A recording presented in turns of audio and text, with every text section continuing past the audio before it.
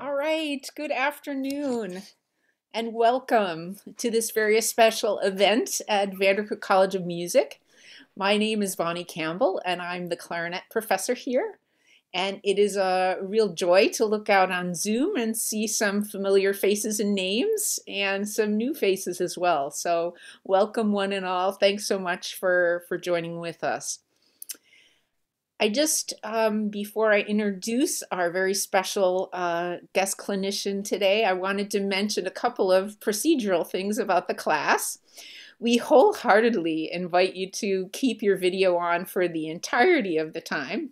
I think this really allows everybody to be more engaged and get as much as possible from our time together. So thanks for being open to doing that. Also, if you would like to ask questions along the way, feel free to write them in the chat and we'll try to address as many as possible. So I am really thrilled today that we have with us one of the giants of the clarinet world, Mr. Larry Guy. I've long been an admirer of Larry and have used his wonderful textbooks. And in fact, I have a whole big stack of them right here. And I believe he's up to 8 wonderful books now. Is that the number? I believe so. And he's also produced wonderful educational CDs that have come out on the Boston label. And they showcase the artistry of clarinet virtuosos of the past. There's one about Daniel Bernard, Ralph McLean, Mitchell Lurie, and Rosario Mazzeo. So we have Larry to thank for helping us to keep their incredible legacy alive. Larry has done so many other things. I could definitely take up the whole time outlining them, and I know you want to hear from him, but I do want to highlight a couple of other things. In addition to serving as a clarinetist in the Atlanta Symphony, he's performed with all major New York groups, including New York Philharmonic, the City Ballet, City Opera, New Jersey Symphony, Brooklyn Philharmonic, Orpheus, Long Island Philharmonic, Joffrey Ballet, Queen Symphony, Lake George Opera, and also performed for many Broadway shows. Wow. And for many years, Larry taught clarinet and chamber music at Vassar College and New York University, as well as in the pre-college divisions of the Juilliard School and the Manhattan School of Music. And he has presented many master classes literally around the world, including Curtis, Tanglewood, Northwestern, and various clarinet festivals as well. And he was, for 3 years, the International Clarinet Association's chair of pedagogy. And I know that you will really enjoy what he has to share with us. He plans to spotlight clarinet fundamentals today. And just before I pass things over to him, I do want to say just a quick word to those of you who may be new to VanderCook. VanderCook College of Music has been in existence since 1909 and is the only college in the country that's solely devoted to training music educators. And our mission, our sole mission, is to develop uniquely skilled music teachers, whether band directors or choir directors, orchestra directors, general music teachers, develop them to the highest level. So if you are that student who best part of the day is making music on your instrument or your voice, we encourage you to think about a career in music education, and we hope that you'll come and check us out and visit us. We have ways to do that safely at this point in time, and we would love to have you come by and visit. And I believe our director of admissions has written a note in the chat here, so you can also reach out to her. So without any further ado, I want to turn things over to Mr. Larry Guy, clarinet virtuoso and teacher par excellence, who's positively influenced so many people. So Thank you, and let's welcome him. Great. Thank you, Bonnie. I'm really happy to be here and speak with you today. And thanks for inviting me to talk about teaching and learning the fundamentals of clarinet playing. Now, is there a way on my iPad that I can just see everybody? Do I go to the left and make some kind of adjustment? Because I really like to see other people who are here today. Can we do that? There's a place where you can go to gallery view. Oh, there it is. Great. Okay, nice to see you all. If any of you would like to record this talk on your phones or some other device, please feel free to do so. And hopefully we'll have around 10 minutes at the end of my talk for questions. So you can be thinking of what you might want to ask me. I use the term fundamental, not in the sense of elementary, which we would apply to beginning players, but rather in the sense of fundamental principles that the best players review and polish every day in the form of warm-up exercises. This is how professionals continue to improve throughout their careers. The first idea that influences my teaching is the realization that we can't see ourselves play because we have our eyes on the music or we're playing from memory, perhaps we're looking at the audience. So we can't observe the four major areas of playing: our breathing mechanism, our lips, our tongue, or our fingers while we play. This separates us from string players and pianists who can see themselves while they're playing if they want to. And since we can't observe any of those muscle groups, we have to develop our sense of feel in order to monitor how we are producing the sound. However, with the aid of a mirror and some other tools, we can externalize many of these internal workings of our muscles. And if we can see them while we practice, that becomes a tremendous learning tool to help us develop the correct feel while we're performing. The second concept I use in teaching is the fact that most people's bodies are not perfectly formed to be clarinet players. And so we all have to alter some of the fundamental concepts a bit to make them work for us. We'll talk a little bit more about that later. So four different parts work together to play the clarinet: the airstream, the embouchure, the tongue, and the fingers. I believe that one of the best ways to improve is by isolating each of these parts, working with each one separately or sometimes two parts together, and then putting all four parts together again to play music. Let's start with the airstream because it is the most important ingredient in playing any wind instrument. Earlier, I mentioned that when we play, we're blind to the four aspects of playing, and there's nothing more invisible than air. So to develop the way we use the air, we need some tools and methods to help us. What we develop are the muscles that control the air and create air intensity, including the abdominals, the side and the back muscles right around the waistline.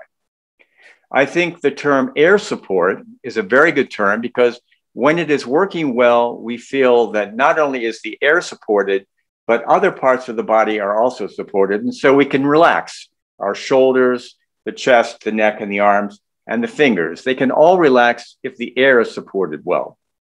It should feel a little like sitting on a well-inflated inner tube while floating in a swimming pool. To play well, we need to produce a very narrow, focused, fast-moving airstream. A lot of teachers ask their students to blow more air as they play, but I prefer to ask them to use more air intensity. And here's how we get that air intensity. The mirror helps us, as it does in so many other aspects of playing. And the first thing we need to do is to take a deep, low breath. After I show you how to do it, we will do this exercise together. Some of you may remember this with some of your other teachers, but here's the way I do it. First of all, you flatten your hand, and then you put your thumb under your chin. And then you open your mouth into an O shape, and you bring the hand to your lips, and you take a quick, deep, noisy breath. Something like that. You want to try one? Let's all try one of those. Now, when this happens, the muscles around your waist have expanded, the abdominals, the side, and the back muscles. And this is a very quick, low breath. Now, I'd like to do one more and focus on the expansion around the waist. So we'll do exactly what we did before, but really observe how your abdominals and side and back muscles expand. Here's your flat hand, your chin under your thumb under your chin, open up and okay. Now we're going to add something to that. And the next step we do is this is cumulative. So we'll start the way we did before, we add another thing to it. This time we're going to take the same kind of breath, but before we exhale, we're going to turn our hand and we're going to blow into the palm of our hand about 6 inches away from the face. And when we blow in, we want to make the most intense airstream that we possibly can. And that intensity is going to be controlled, manufactured really, by the muscles of around the waistline. So here we go again, flat hand, thumb under the chin, take a deep breath. Now turn the hand, blow into the hand. See if you can make that airstream about 900 miles an hour. It should feel like little needles going into the center of your palm. This feeling is what we have to memorize. The feel of the work of these muscles around the waistline, because it is the gauge by which we know how focused and fast the airstream is. Since we can't really feel air, this is air support, and this air support has to be constant throughout our playing. Now, we're going to take one more breath as we did, and we're going to add one more thing. We take the breath, we blow the air into our palm, and now I want you to move around your shoulders, your chest, your neck, your upper body, and make that as relaxed as you possibly can while you're continuing to use the abdominal muscles to make that very intense airstream. Okay, so here we go. Here's your hand. Take your breath. Blow into your palm. Now move a bit. As relaxed as you can in your upper body. We do this exercise to separate the use of the muscles. The abs, side, and back muscles at the bottom of our torso are working steadily to create an intense airstream, but the muscles above our solar plexus, and the solar plexus is right there, above our solar plexus, stay relaxed and flexible. This is one of our most important coordinations. If we don't develop it, we might end up tightening up the shoulders, neck, and arms as we take the breath. And those tight muscles will constrict our air rather than relax and enhance the intensity of it. The coordination that we're working on is similar to a sort of an eye-catching advertising device I sometimes see.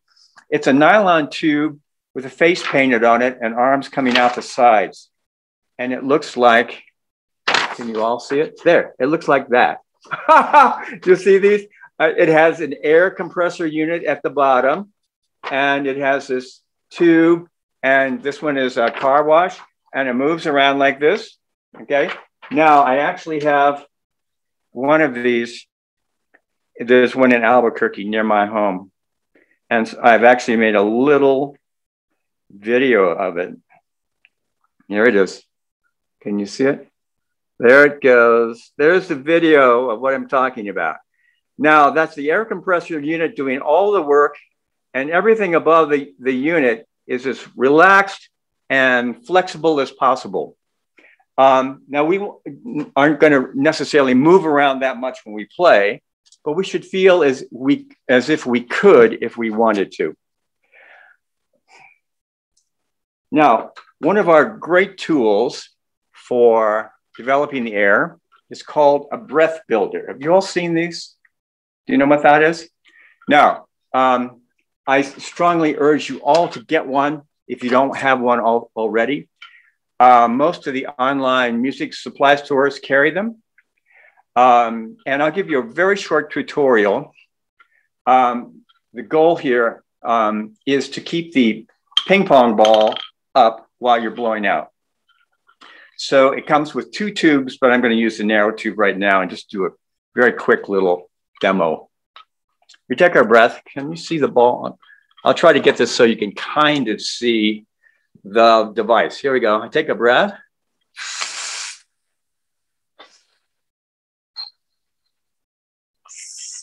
So whether I'm breathing in or out, the ball stays up. And then what happens is you put the metronome on at 60, and gradually you count the number of beats that you can blow out, and you try gradually to increase that number. Very frequently, you'll get a number like, oh, let's say 6. Say it's 6 beats out, and that will stay for weeks, and it's very frustrating. And all of a sudden, you go to 9. It's incredible. But sometimes the improvement is not exactly on a straight plane, but it stays at one level and then goes up. The other thing you can do on the breath builder, there are actually many things, and I've outlined that in my embouchure book. But another thing that's really great is you can articulate with it. And that shows you what your air is like behind your tongue. So you take another breath like I did.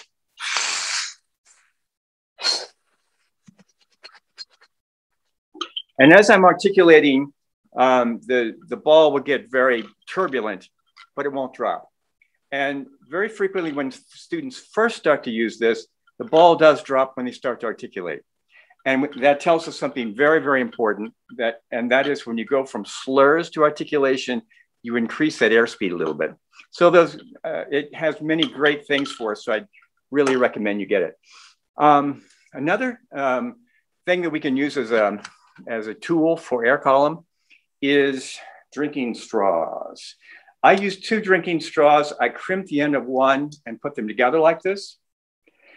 Now, the drinking straw does something very important for us. First of all, the shape of it tells us that we're actually not going to be filling up the bore of the clarinet with air, but we shoot the air through the center of the bore. We're shooting the air in a very, very narrow column to the center of the bore through the bell. And so that's one great thing that tells us. The other thing it tells us is that we need to separate our awareness of the air from the fingers. And when you have a little plastic clarinet, I call it, little plastic clarinet like this that you practice with, you can practice on a challenging technical thing. So you don't get much sound, but you play it and you can finger it just like you do the clarinet. You play through the challenging technical passage, and you keep the air absolutely steady all the way through. Sometimes your teacher can put his or her hand on the other end of the tube and feel that pressure, that air pressure all the way through. It helps us very much because oftentimes if we have a challenging technical passage, we think, oh, the fingers aren't doing quite as good a job as they should. But oftentimes it's also the air that's not quite as steady because we're thinking about the fingers. So we have to separate them and make sure the air pressure is good all the way through. Other teachers like this very, very small coffee stirrer. It's the same idea, but it's an even smaller bore. And when you blow through it, you need to blow very, very intensely. And so it's a very good thing to do. And also, you can finger with it as if it were a clarinet. So you can really do a lot of things with it. Let's see. This brings us to another concept that is almost exactly what I've talked about, but not quite. And that is the concept of blowing through the bell of the clarinet all the time. The air speed needs to be constant and steady through the bell. So we're not directing the air just to the reed or just to the mouthpiece, but past the reed and mouthpiece, all the way through the clarinet, through the bell. This is an especially good concept for young students, let's say ages 10 to 14, because it really gets the air moving, even if they're not quite ready for an in-depth study of the support muscles. Once learned, I remind my students about this all the time, always be blowing through the bell. And the next thing we're going to work on is the embouchure. Embouchure is a French term that simply means mouth position. We study it in 2 parts, the external embouchure, which is your lips, and the internal embouchure, which is your tongue and throat. Let's start with the external embouchure because it's the easiest to observe in a mirror. We develop the embouchure away from the clarinet, and we use the mirror every day to do it. When a student comes to me to take a first lesson, I ask him or her to make their embouchure away from the clarinet. And this is something that I usually see. It looks very similar to this. Okay. Now, there's some very good things about it, but there's something else that we need to study. First of all, most students, when they come to me, know about a long, flat chin, which you can see in profile. And most of them have a lower lip that is well stretched against the teeth, also very good. But what I see is that the lips form a huge hole to accommodate the mouthpiece. And this is what we want to refine a bit. In addition to keeping the long chin and the stretched lower lip, we will make a very small hole in the center of the lips, similar to what we did when we were working with the air earlier today. Then while blowing strongly through it, we will keep our lips hugging the teeth all the way back to the molars. So the lips are constantly resisting the air pressure. This is the way we build the muscles of the external embouchure away from the clarinet. We can do it together. First of all, you make a long, flat chin. You stretch the lower lip against the teeth. Now take a deep breath. And as you exhale, be sure the lips are not puffing out, but rather hugging the teeth, and you're exhaling through a tiny little hole. Great, that's the idea. This is an important exercise because when you start to play, there are so many other things to do to get the right notes, the rhythms, the articulation, so that details of the embouchure can get lost or forgotten. But if you build the embouchure away from the clarinet in front of a mirror, then you're making a good habit of how to shape the lips and how they should feel. Also, you're strengthening the lips, which is another important ingredient to a good embouchure. So I ask my students to make their embouchures in front of a mirror. In fact, we do it together, and we're looking for a very specific shape. Most of us, regardless of what our faces look like, will form a similar lip shape, kind of looks like that. And then we blow the air strongly through the small hole in the center of the lips. By using the lips in this way, you're also understanding more about what the air needs to do, namely, to focus and to move very fast. The next step, also done in front of a mirror, is sliding the mouthpiece against the stretched lower lip and into the mouth. This step is important. So you turn your shoulder towards the mirror so you can see your face in profile.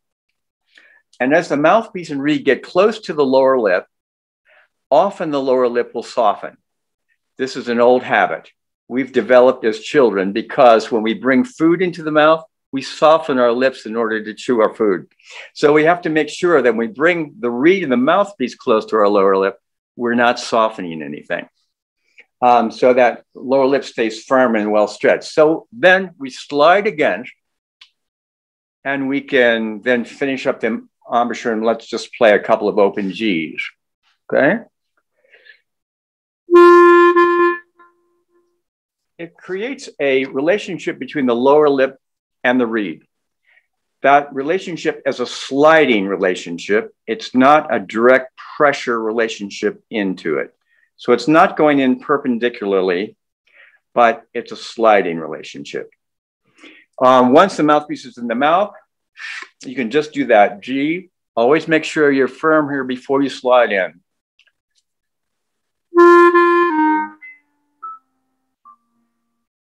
Now, although this may seem to be what you do in the first lesson, I review this sequence many times, even after the student has become more proficient, because I think it is so tremendously important. To quote one of my teachers, we are forming the embouchure completely before we play a note. The lips should feel like a rubber band exerting steady pressure all around the mouthpiece. Like so, not just to the reed, but all around the mouthpiece. And all of the embouchure exercises we just did can be worked on with the youngest students, ages 10 to 14. This development of lip strength takes time because lips are not naturally very strong. I want to make sure that I'm still being able to see everybody here. There we go. There you are. For a moment, I just had myself, and I'm sick and tired of looking at myself. the lips are not naturally very strong. They're designed to move fast so we can talk quickly or chew food quickly or make facial expressions. But we are asking the lips to exert a steady pressure over long periods of time. And this is not what they naturally do.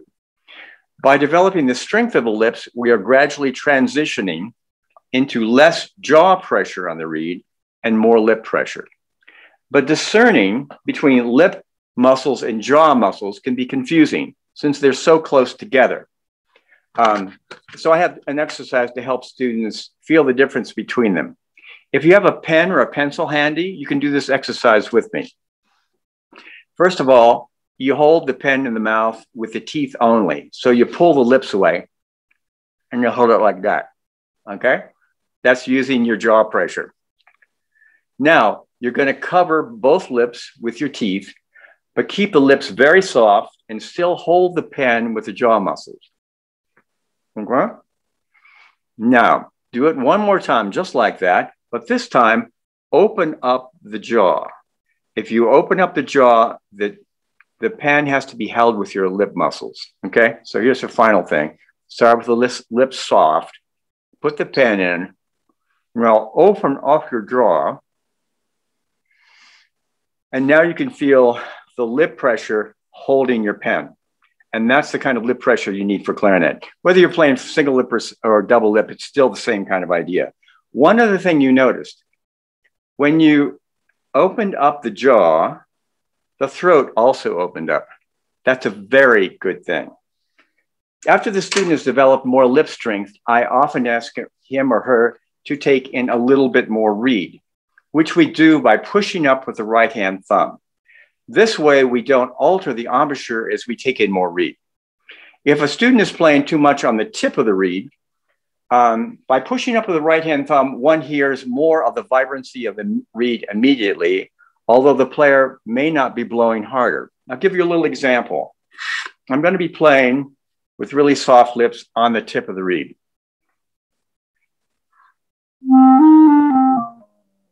Not much to it, okay? But now if I push up with my right-hand thumb, get my lip a little farther down, and I have a larger vibrating surface to vibrate, I don't have to blow harder. So here's step one again. I'm on the tip.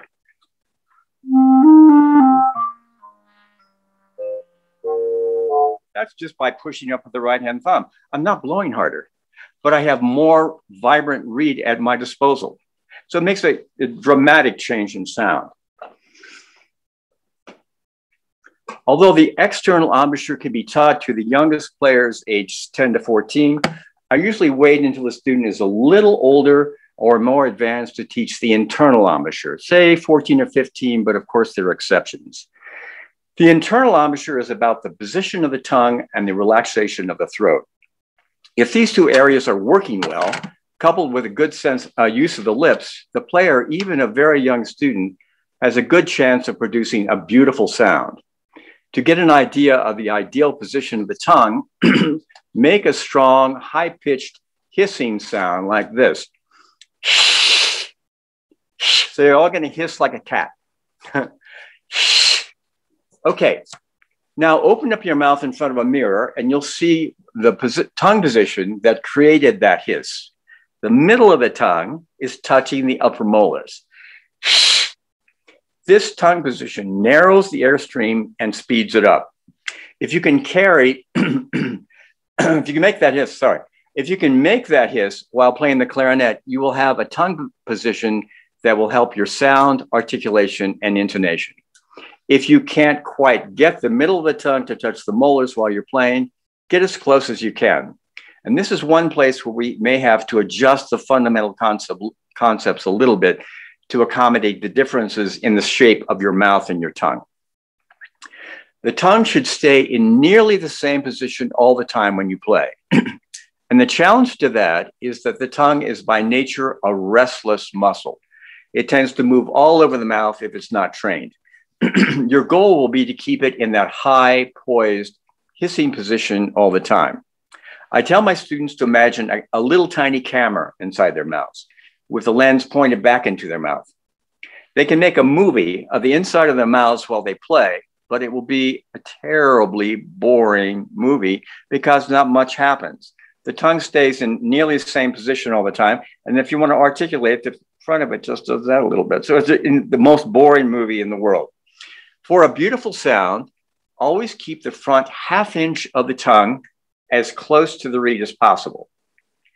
And then when you articulate, the tip of the tongue will move a very short distance up to the reed and back. So it's just very close, and it just makes that tiny little motion. One important detail: we keep the middle of the tongue high in the mouth, as in that high-pitched hiss we've just done. Be sure not to raise the back of the tongue too high in the throat. This will result in a nasal buzz because the valve at the back of the mouth has been closed, and the air does not go through the mouth, but actually goes through the nose. If you ever hear the sound in your playing or your students playing, you will know that you're raising the back of the tongue too high. It's pretty easy to fix so long as you know how to do it. So you can move from one to the other by moving the tongue back and forth. And it starts, if you get the nasal buzz, it sounds something like this. Can you hear that? Okay, now, if I then move my tongue forward so the high point is in the middle of the tongue, that's how it happens. And it's very easy to fix, but unfortunately I hear it quite frequently, and it's just because people misunderstood and gotten the back of the tongue too high. Thinking of a yawn right before you make your embouchure will help keep the throat relaxed and the back of the tongue lower in the mouth, and it will avoid any chance of getting that nasal buzz. So the internal embouchure should be in the shape of a funnel. The front of the mouth corresponds to the narrow end of the funnel, and the back of the mouth is the wide part. The tongue forms a nice poised arch inside the funnel, like so, and the air travels over the top of the tongue. Now, using the tongue for articulation. The tongue is one of the most powerful muscles in the body, and it also has a very well-developed sense of touch. In clarinet playing, we emphasize its sense of touch and de-emphasize its power. So we never think of the muscularity of the tongue, but always strive to relax it. An old fundamental concept that you may have all heard is that you use the tip of the tongue to the tip of the reed. This is two directives, and I think one of them is a lot more important than the other. The first directive is to use the tip of the tongue. Now, I think this is a great directive because it helps us achieve clarity and variety in our articulation, just as we do when we speak. We use the tip of the tongue frequently when we talk. The second directive, to touch the tip of the reed, is not so easy for all players. It depends upon the length of the tongue and the length of the jaw, and these vary widely from person to person. If you have a relatively short tongue and if you have a long jaw, touching the tip of the reed may be an easy thing to do. However, if you have a short jaw and a long tongue, you will naturally tongue the reed a little farther down, and there's nothing wrong with that. You can easily find where the optimum touch spot is. You simply tongue some open G's, place the tongue back on the reed, take the mouthpiece out of the mouth. You're on the honor system here. You can't move the tongue. And then look in the mirror and see exactly where that spot is. So if you play your G's,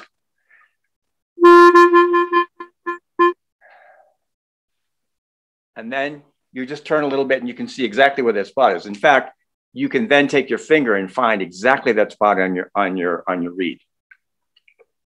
Now you have a good idea for the best spot for your tongue to touch the reed. It should be a comfortable spot. And note also that when you take the mouthpiece out of the mouth, you're touching the reed with the tip of the tongue, not a larger area of tongue.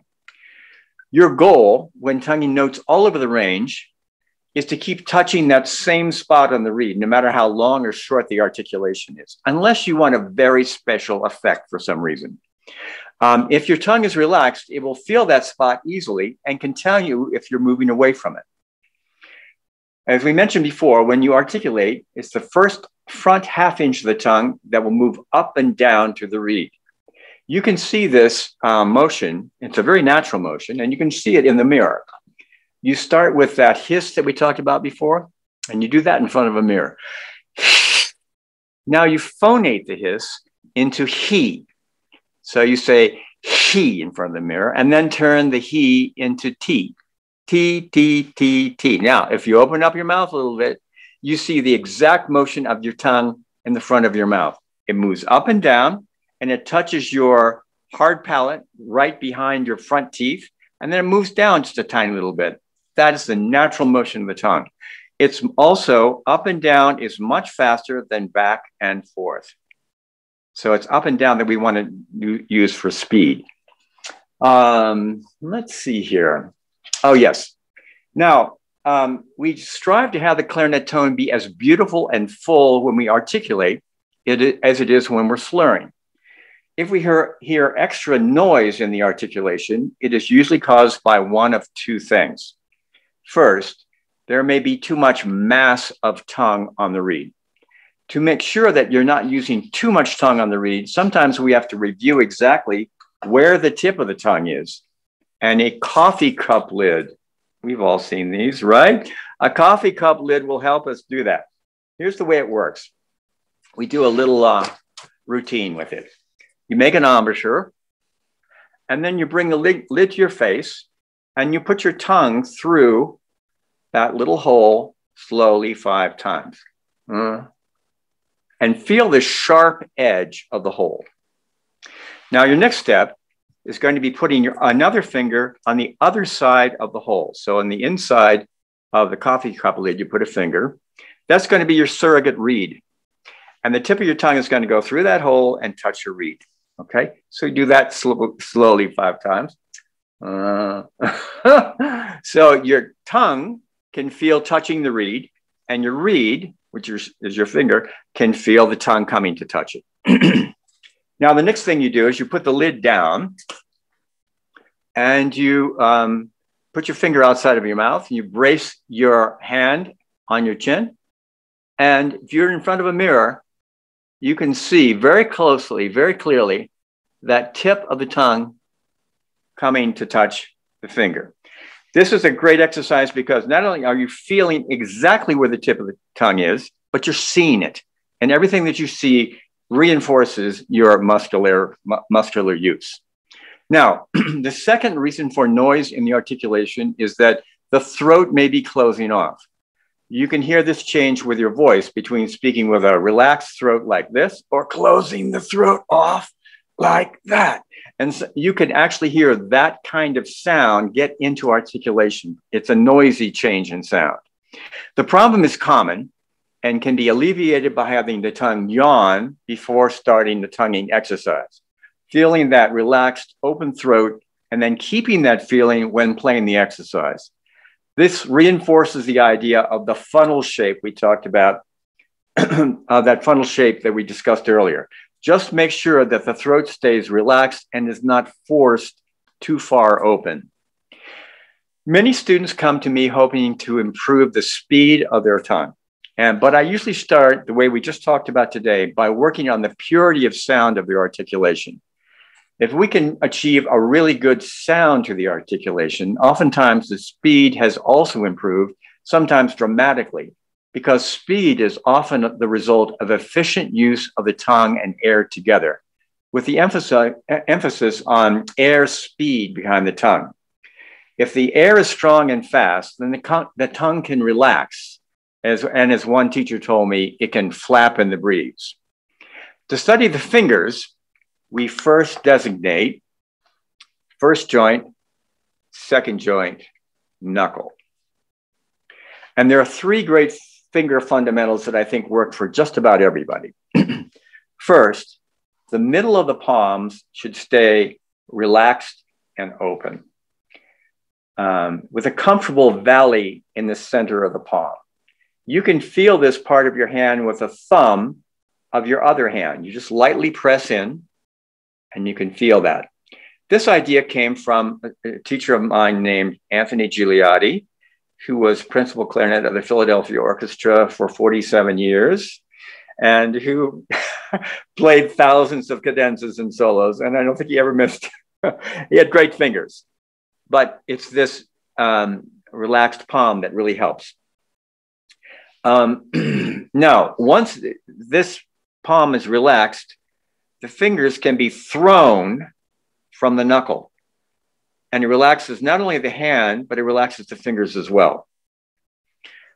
Second, the fingers should lift and drop directly over the keys without any additional sideways motion. So we avoid that kind of lateral motion and instead work on lifting and dropping directly over the keys and tone holes. There may be an exception now and then. For example, if I'm playing low B flat, can you see it? Yeah. If I'm playing low B flat, E flat, D flat, I have to move laterally the first finger of my right hand. But we try to avoid that lateral motion as much as possible. Of course, some players will curve their fingers more than others, depending upon the length of their fingers. But avoid pulling the fingers back away from the keys, which will necessitate pushing them back into place before dropping them, thereby losing time. So to keep the motion of the fingers simple and efficient, we have a good exercise called the C to O exercise. So we can all do this. You just put the tips of your thumbs together, like so. And then your fingers will form a nice C, okay? Now, you're gonna bring one finger, let's say the first finger of both hands, down to make a perfect O. Now you can do the second finger, third finger, fourth finger. The thing that's really great about it is you're keeping the fingers in the same kind of shape, a nice curved shape, and you're dropping them from the knuckle. So we're not moving the fingers this way, but keeping them curved and dropping from the knuckle. The finger lift takes more energy than the drop. The drop is aided by gravity. So to keep the finger lift, we want to keep the finger lift as lively and energetic as possible. The goal is to have the fingers lift and drop at the same speed, especially for technical passages. But to do this, it will feel as if the lift has to be a tiny bit faster than the drop. The third fundamental about fingers is to move them from the knuckles, which you mentioned a little bit before. The fingers themselves move as little as possible, and the wrists stay as quiet as possible, especially that left wrist. Now, if your left wrist wants to go over to Mars and Venus every time you play an open G, you can lightly touch the EB key with your little finger. That is a great anchor for your left hand. And at first, it feels like you're stretching out your left hand quite a lot, but actually, once you get used to it, it's just fantastic for keeping the hand there. One of the most common problems with fingers is over-muscularization. The player is using more muscular tension or tenseness than needed, so the fingers are slamming or grabbing too much. This usually results in less accuracy, although the player is working very hard. Here, we think creatively. Imagine the fingers to be made out of marshmallows or spaghetti or not having any bones. However, one important point, we're rarely successful with just softening up something. Usually, if we lighten up one area of our playing, something else will have to work harder to maintain our equilibrium of work. So if you lighten up the hands and fingers, then increase the work of the support muscles. We can't work on the fingers without also training the eyes because they work together. Training the eyes to look ahead is of utmost importance. This develops hand-eye coordination. So you are continually planning how you will be playing the notes coming up. We call this hearing with our eyes. But looking ahead is also a great way of planning how your fingers will move as easily and relaxed as possible. Scales are a good way of developing the most efficient finger motion because after we have learned the scale, our daily practice of them has nothing to do with learning notes and everything to do with improving the finger motion by looking ahead. By now, I think you've gotten the idea that I work over and over with two things, details and sequences. I get very specific about details, and I insist on a specific order of doing things, a sequence, because I think this is the best way to form good muscle habits. Students' brains understand fundamentals very quickly, because after all, most of them are pretty simple ideas. However, muscles are much slower and must be reminded over and over. The sequences tell the muscles what to do in no uncertain terms. And if you let up on their training, muscles can be relied upon to create bad habits in no time. So we have to be diligent in training our muscles carefully. And I think the reiteration of details and sequences brings the best results. And the best way of incorporating details and sequences is through warm-up exercises at the beginning of the practice sessions. Because that way you get very specific about each muscle group. Here are a couple of ideas of exercises I use as warm-ups. For air and embouchure, I love long tone exercises. And I know your teacher will have favorites for you. And I have written down two that I think are really excellent that I use as warm-ups in my embouchure book. For tongue and air, the coordination between tongue and air is very important. And I do a short note exercise from Cal Opperman. Cal was a great teacher of mechanics. He called these first note exercises. And they'll be done at the beginning of the practice session, and you keep blowing between the notes when your fingers on that, or when your tongue is on the reed. So I'll start in E major, and it just sounds like.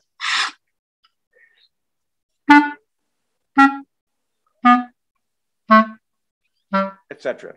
And notice that if I surprise myself and pull the instrument out of my mouth between notes, I'm blowing.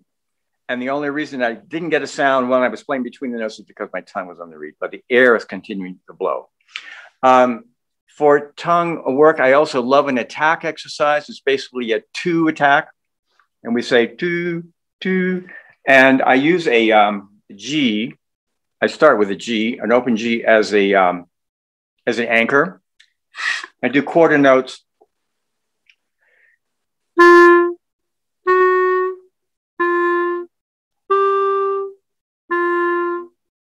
And now we just take that up to the G above. So continue to go up chromatically like that. Then I would go to A flat and make that the anchor and take that up an octave and continue on. A would be the anchor and go on. Everybody understand how that works? I think that's a great exercise, not only for your tongue, but also to train your lips, because your lips have to be in a two position. That brings the corners in and makes the lips stronger by doing that exercise.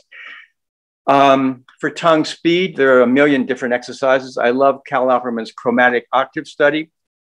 You do one octave in chromatics and you start at a very comfortable tempo, say 100. And then you do F, and then you do F sharp and G, etc. And you gradually speed up your metronome. For you teachers, this is one way that I cheat with my students. We'll start at a very comfortable tempo, and I say, okay, now I've got the metronome, I'm going to go up one notch. And if the player is playing it really well, I go up two notches instead. And then if they do that two notch much better, then I say, oh, I'm going up one more notch, and I do two notches. And so they have a mental idea of their top speed. And if we do it this way and they make sure that they do all the fundamental concepts between the octaves, then very frequently their top speed is faster than they thought it was going to be. So it's a nice little surprise. Unfortunately, we don't have any more time, I don't think. But I'd like to just suggest my three textbooks. The Embouchure Building for Clarinetists is not only good for embouchure, but for air as well. The Hand and Finger Development for Clarinetists and Articulation Development for Clarinetists. These books are all available from Camco Music. That's spelled C-A-M-C-O Music. Great. Do we have any time left for, I guess we have a minute or two for questions. Great. So ask away.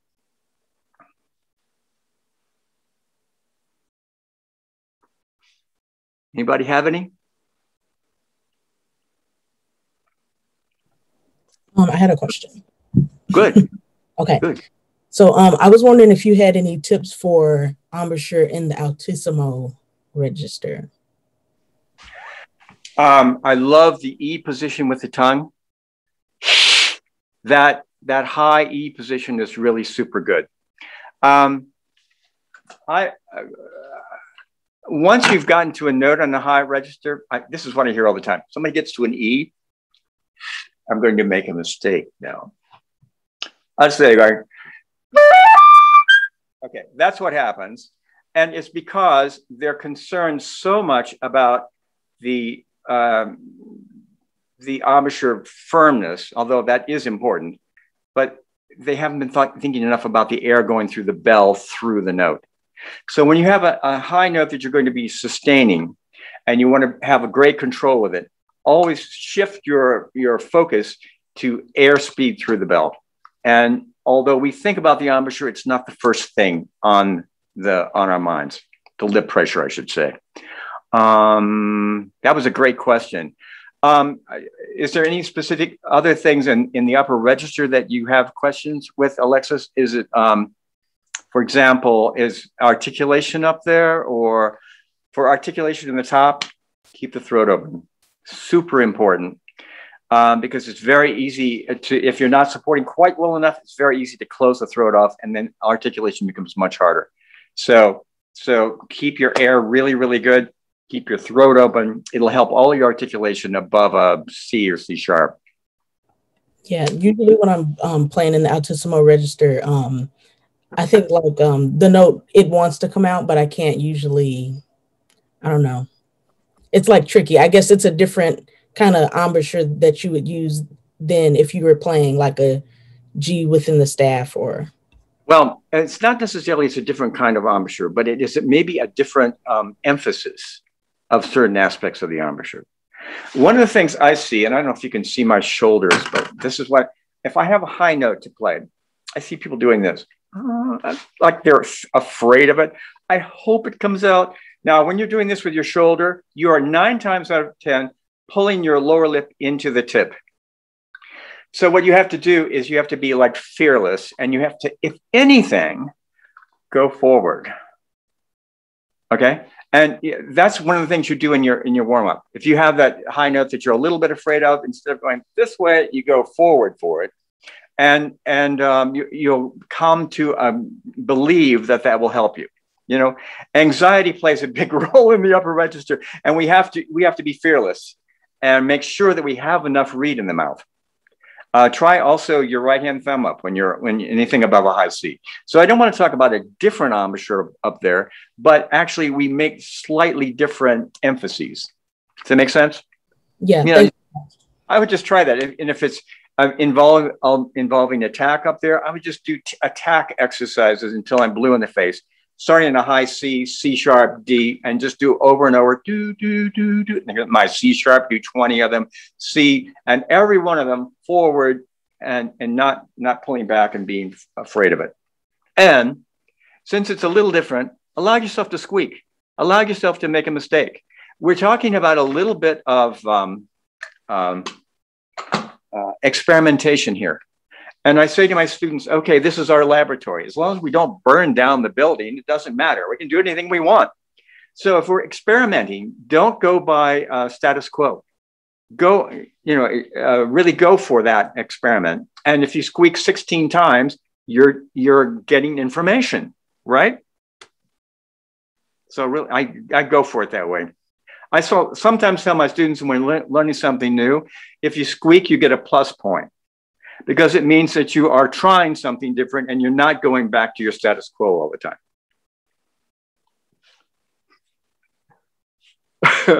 Okay, anything else? Any other questions? We have a couple questions in the chat. Ben would like to know what you do for your own warm-up every day. Oh, well, I do start with Cal's first notes, the one that I just gave you, the short notes. I do those every day. I do Behrman 3 every day.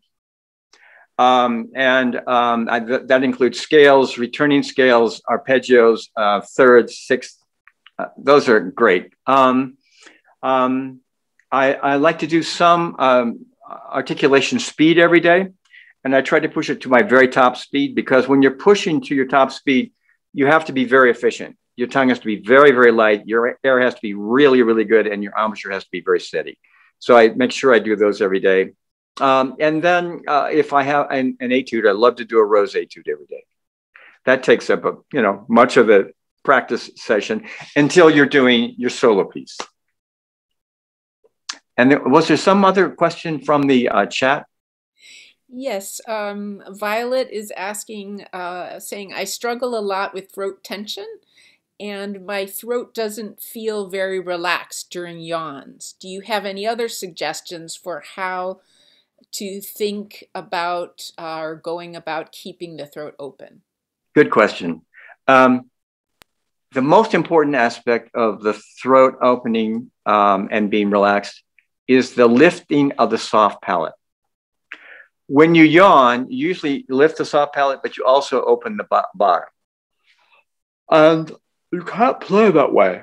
It's impossible because it get a terrible sound, okay? So it's too much. So if you can think of the soft palate raising and that part of the yawn and not drop too much on the bottom of the throat, then it should not be uncomfortable. It should feel like you're just taking a nice breath of beautiful spring air rather than any kind of overdue.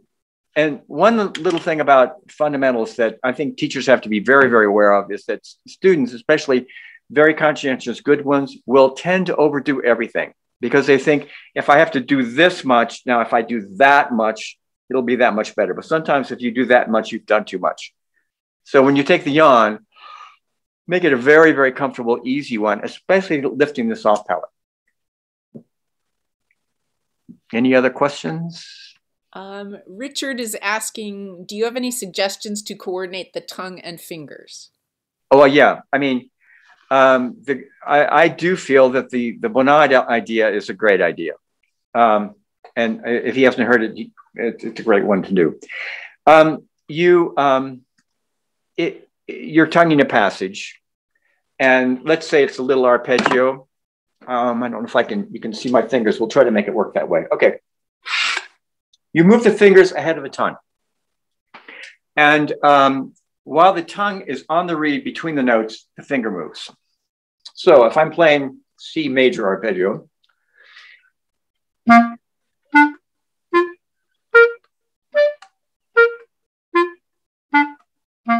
I'm moving the finger ahead into the next note before I release the tongue off the reed and play the note. I think it's a great thing. I use it all the time. I even use it for quick articulation on scale passages. So try it. And you can do it that slow, and then you can start speeding it up. Now, when you get faster, it doesn't feel like finger, tongue, finger change, tongue. It doesn't feel that the fingers are first. It feels like, I wish I could, maybe I can make an illustration. It feels like, here's the note, and there's the tongue. Can you see that? It's like the long thing is the note, and there's the, and there's the finger moving ahead. So you're moving the finger right at the very beginning of the note when you go fast. Does that make sense? When you do it slow, the finger is moving like, 5 seconds before the note, really early. But when you go faster, it's that the finger has moved at the very, very beginning of the note. And to me, that helps the coordination tremendously. Also, one other thing, when you're doing it, keep your air absolutely steady.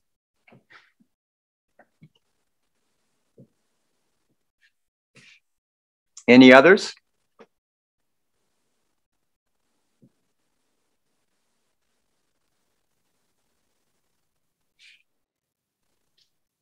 Yeah. I don't think we have any other questions in the chat right now. Okay. I just want to say how grateful we are for this class. This was just amazing. I feel so inspired, and so many things to think about and to chew on. Thank you so much for everything you've shared with us and everything you've done for our instrument that we love. Well, thank you, Dr. Campbell. It was a pleasure to be here, and I really enjoyed it.